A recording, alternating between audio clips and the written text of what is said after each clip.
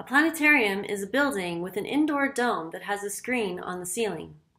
Projectors are used to show the general public various astronomical objects and phenomena, such as star constellations that are in our night sky, or taking us a trip through the solar system as if we were on a spaceship and doing a flyby of our planets, or even showing you how a black hole swallows up a star.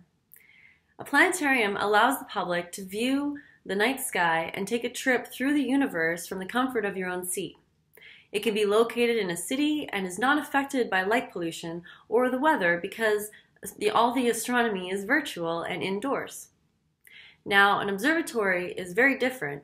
It's still a building with a large dome, but this dome houses a telescope or several telescopes.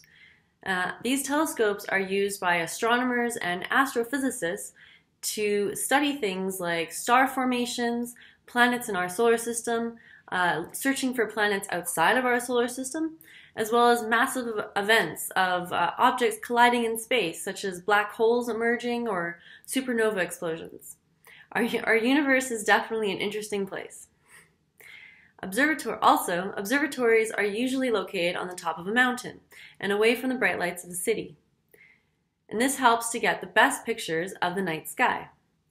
Being high on a mountain reduces the effects of atmospheric turbulence,